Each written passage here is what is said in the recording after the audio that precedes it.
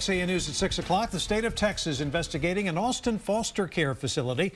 That's after a 13-year-old girl in their care ran away and was sexually assaulted by several men. Court records show the assault happened at the Avalon Palms Apartments in the 9300 block of Northgate Boulevard.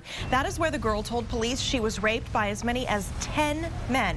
Tonight, KXAN's Omar Lewis joins us live from that apartment complex where police were able to catch two of the suspects. Omar? Good evening, Shannon and Robert. Just yesterday morning, several police officers swarmed these apartment complexes right behind me to arrest two men, 24-year-old Juan Ortega and 26-year-old Edgar Perez. Now, they both lived here at this apartment complex, and this is where they brought that 13-year-old girl to sexually assault her for several hours. I have pepper spray.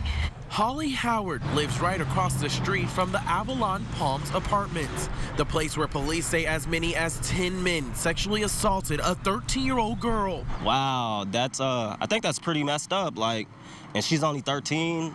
According to court documents, the victim was in foster care, living at the settlement home for children. On June 29th, she says she ran away from the home.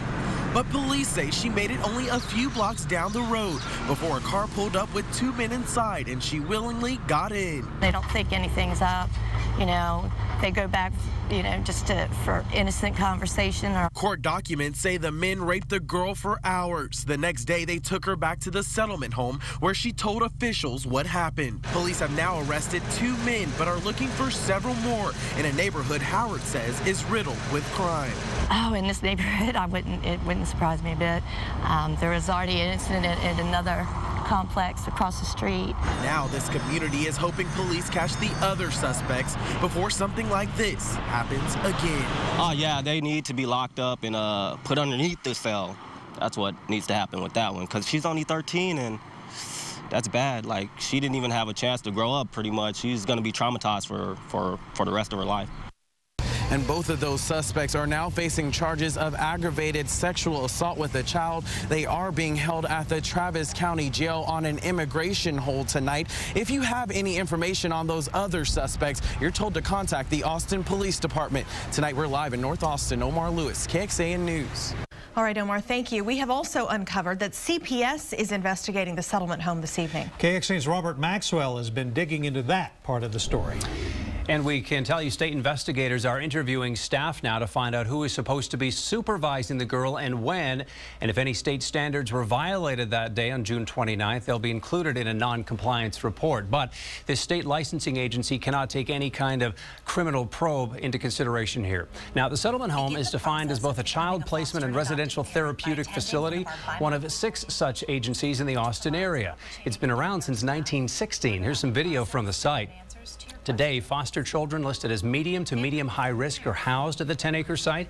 The state pays for clients' housing, as it would any foster home, but the settlement house raises its own funds to operate. Video of this charity garage sale you'll see here in a sec is also on the website. We reached out today to the director of the Residential Treatment Center, Michael Downing. We wanted to know from him the security setup for these kids, how many there are, but Mr. Downing did not want to answer a single question or refer us to somebody else. A state spokesperson, though, says the kids are not necessarily locked down. There are clients older than 18, for example, who live in apartments and can come and go. Now, we also learned today on the State Family Protective Services website, we found 7 compliance violations dating from July of 2011 through last December. Several are listed as serious. They include not reporting a child's arrest within 24 hours, not reporting a child's suicide attempt to a hotline, and not reporting a child's suicide attempt to the state licensing agency.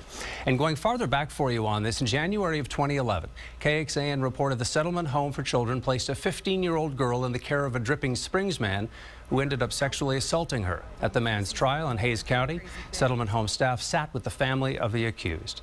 And you can see the settlement home's compliance history for yourself with our web story online at KXAN.com. In the studio, Robert Maxwell, KXAN News.